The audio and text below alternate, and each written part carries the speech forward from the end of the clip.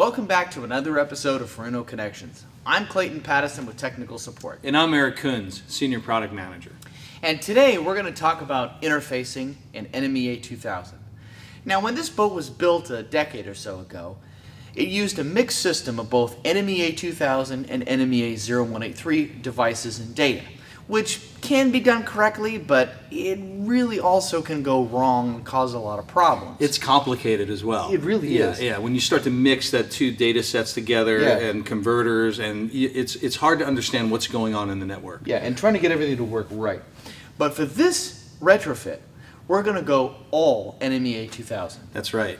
And when we say NMEA2000, there's actually different flavors or different qualities of NMEA2000. For example, here's a T chain that I took off the boat, kind of old and chintzy, and in fact, it's not something that we want to keep on the boat. No. In fact, what we're going to do is we're going to go to ActiSense for some new products and use their products on this boat in a couple different ways. In fact, we have a special guest, Pete Braffett, from Gemico and Airmar, to talk about the ActiSense product line and how we're going to install the NMEA2000 network on this boat. Well, the ActiSense product line specifically has some great features that, as you mentioned, you've selected for this boat and make it easier to install. One of the easiest features to see is the mounting holes built right into the T connectors and a lot of the products where you can just go ahead and mount your drop locations around the boat, screw the T connectors in. They're ambidextrous, so you can go both directions with those. And then once they're bolted to a bulkhead, you still have room to tighten or loosen the nut, so you can make all your cable connections afterwards. It makes for a really clean, they look really solid. simple installation. They look really hardy. They're very beefy. Yeah.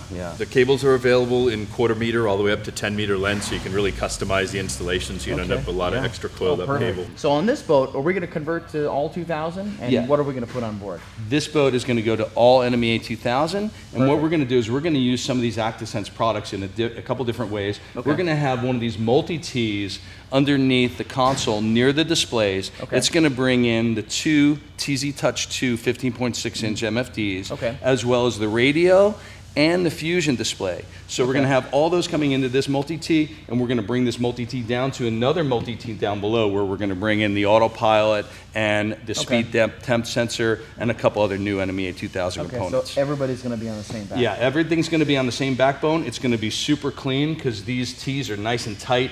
And one of the problems I have seen with NMEA2000 is technicians will typically take some individual Ts and just kind of string them together and not support them. So you end up getting like a rainbow effect of Ts. And that's bad because vibration can cause issues. Those Ts can actually break internally, which I also have seen. I actually have a video on that on YouTube. Really? Where I had an intermittent T. As soon as the owner started up the engines on a big Fleming, we actually had an intermittent T problem where the T would vibrate and cause bad NMEA2000 data. These ActiSense solid blocks really eliminate that possibility, and they're a lot more secure. And more compact. And more compact, so it's going to be really nice. We still have to add terminators into the network, but we have some NMEA2000 runs that we're going to do up to the antenna, up to the GPS antenna. And these are all the pre-made cables that we don't have to put ends on.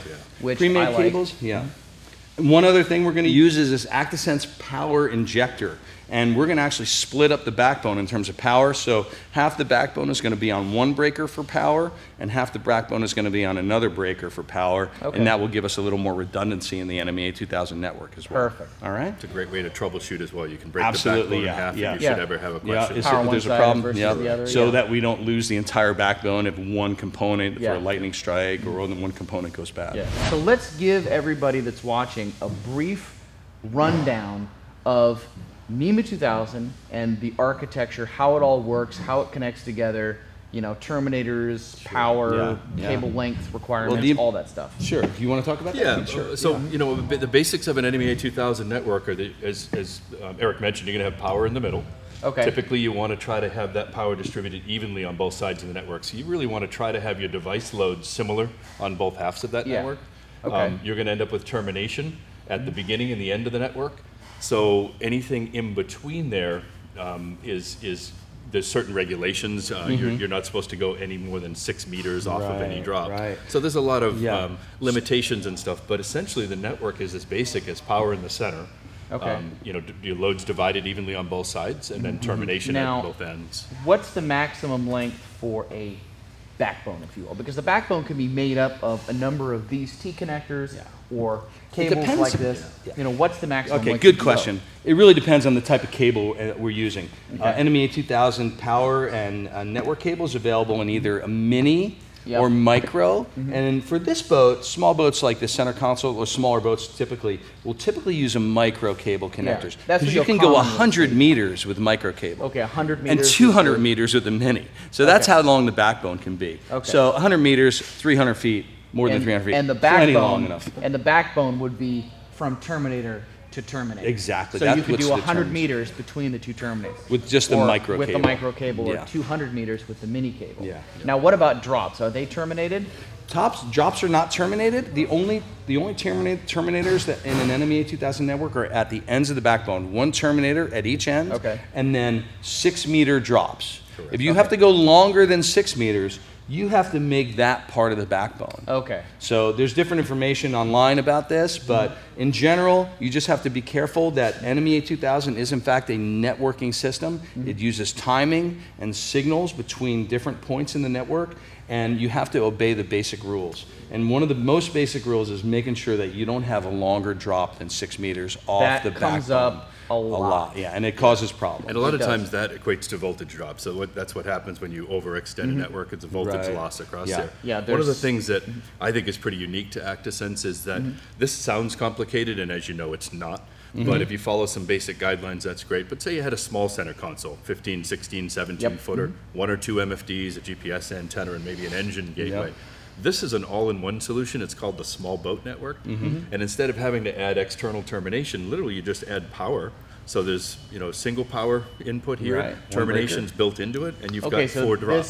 So this has both terminators built Correct, into this. built right into it. Oh, really? So this is a complete NMEA2000 network by itself with Small power boat. injection. Small boat. You can come off here if you really had to. You could put a T off of one of these if you really wanted to. But this is made for small boats, but it's really clever, really slick, and it's a nice tight design that allows you to add NMEA2000 to any boat, any small boat with no other components. Right, and this is also a great shop tool. We have a lot of technicians will have this on their bench. You want to do troubleshooting at the shop, or you want to pre-program a product. It's real simple. You run a USB gateway into your PC, hook a few devices up, and all you have to do is add power. You can put a 12-volt wall brick on it, and you've got a network on your bench to do some testing. So that's unique. That's something that most technicians and dealers that are watching this should probably have in their toolbox for diagnostics. Very inexpensive way. The other option is if you're in the field, and we mentioned, as Eric mentioned, he's going to power this separately. So you could actually break a network in half, connect it here, and troubleshoot separately if you wanted to. So it's a great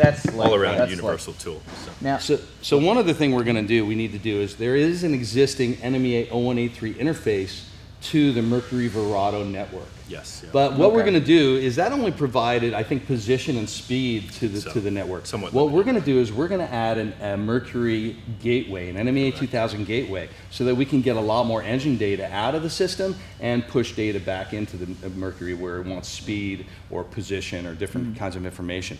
That'll add a lot of flexibility, and it'll allow us to see the Mercury gauges and engines directly on our MFDs. And it's a safe gateway. It's designed exactly that, as to be a bridge between the two devices. But it's also got a firewall in it, so you can't, if something should go wrong on the NMEA2000 network side, it doesn't affect not going to affect the engines, which is great. It's a good, safe way to do it. Yeah, so we're going with a complete NMEA2000 system. There won't be any 0183 on this boat anymore, and that's fine with me. Excellent. All right, let's go do it. I just got done finishing the upper console area with all the wiring and cleaning up all the cables. It's nice with NMEA2000. There's about 50% less cables up here. Everything just goes right into this really cool ActiSense multi-T. And notice how I used the small piece of starboard left over, a scrap piece, and made a little bulkhead bracket and mounted that right to the bulkhead right behind the radios. It's awesome. There was a string of T's right here that were kind of wobbling and just tie wrapped in. This is solid. It's nice and tight. It's not going to be an issue. So I've got the NMEA2000 network broken up into a couple different ActiSense multi-Ts. There's one near the MFDs, there's 2 here in the lower console, and there's one by the autopilot. This is the one location in the main part of the console. And you can see that I've got a lot of NMEA2000 wiring coming in. The one important wire is the NMEA2000 DST200, which is a speed temp depth sensor. That comes with its own 6-meter drop cable directly from the sensor itself. And it's important that I bring that in here. If I bring it in here, I put the terminator at this location, because if I was to move this terminator up to a different part of the backbone, I would technically be breaking the NMEA2000 rule of having only a limit of 6-meter drops. So I put the terminator here instead of up top, and I have the rest of the connections in. With regard to making this NMEA2000 network more redundant, I've included the ActiSense MPT1 power injector, and it's a split power injector, meaning the power that goes off to this side of this block is powered by 2 independent wires, and the power that comes off of this side of the block is powered by another 2 independent wires. The nice thing about this type of power injector is that we can make the backbone more redundant, because I can put separate fuses on each side. So if something were to happen, a short circuit, say we had a problem, the NMEA2000 speed temp depth sensor had a short circuit, it could theoretically take out power on this side of the backbone, but we would still have power on this side of the backbone. This side of this fuse would be blown, but this fuse would be okay. So half of the network would still survive and be okay. And the nice thing about that is just it makes a more redundant system. A couple other things to notice in this area is that I ran the power wires away from the steering compass. The steering compass is right up here, and you have to get all the high current wires away from that area, or you could have problems with the steering compass performance. The other thing I like to check with my installations when I get done is the NMEA2000 resistance, to make sure that nobody's been in here messing around, everything's sound. If I have both 120 ohm terminating resistors in the NMEA2000 backbone, I should see a net resistance on this bus of 60 ohms. Let's check that right now just to make sure everything's good. The system's been up and running, so I'm pretty sure everything's fine, but it doesn't hurt to double check. Let's hook up a meter to it, just a simple ohm meter on resistance. I'll plug in my cable to it. I have a little test cable. I'm just looking for 60 ohms on the white and the blue wires. Those are the data wires in the NMEA2000 cabling. That's where we're going to look. Connected right here at this open terminal. Find out where it's keyed. And you'll see as soon as I get that in there, I'm going to see a net resistance of almost exactly 60 ohms. That means my NMEA2000 bus is correct. I've already seen everything's reporting properly, so I'm really confident that this NMEA2000 installation is proper, and it's not going to give any problems for the customer. You know, Clayton, it was great having Pete here to talk about the architecture and the ActiSense product line. I've installed those ActiSense multi-tees at the various locations on this boat, and the NMEA2000 network went in great. In fact, fantastic. Let's talk about a little bit about retrofitting in general when you're down here pulling wires. One of the things you have to watch out as a technician or an installer is orphan cables when you're replacing things. There's a lot of cables that were in here that I pulled out, and it's really important not to leave old cabling in the boat so that it complicates things for the next guy coming along. Exactly. It's also extra weight, and it really looks unsightly, and it can be dangerous because those cables can actually end up corroding or touching things and causing problems. So I pulled out about 80 pounds of cables. You can go over and check them out, but it's just amazing. But the nice thing is, it's done. We are done. We're done. The installation's done. Everything in here is buttoned up. It's cleaned up. I have everything tie wrapped.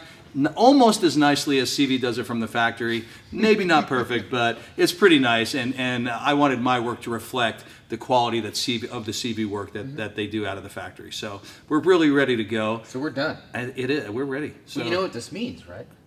A sea trial. We're going to take this boat out in our next episode and give you a full sea trial of this boat. Test everything and show you how it all works. So join us next time for the sea trial. So thanks for watching, and if you like the exciting content that you've seen, click the link below to like the video and subscribe to our YouTube channel so that you'll be the first one to know when we have new content available with new product information and new exciting stuff from Furuno.